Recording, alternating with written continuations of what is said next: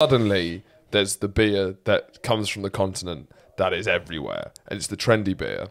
You know, it was Birra Moretti.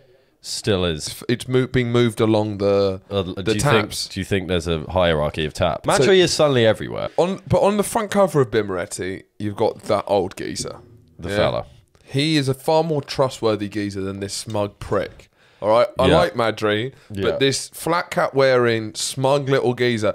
You don't want to be drinking a beer from someone that's that happy to make it. No. Birra Moretti, the old geezer on there, the old Italian fella, wholesome. It also felt like it was more of a duty. Yeah. Like he's from the generation where it doesn't even enter his mind whether he enjoys it or not because he's doing his it out. His great-grandfather and his great-grandfather have been making beers, whereas this cunt's just in it for the money. Yeah, exactly.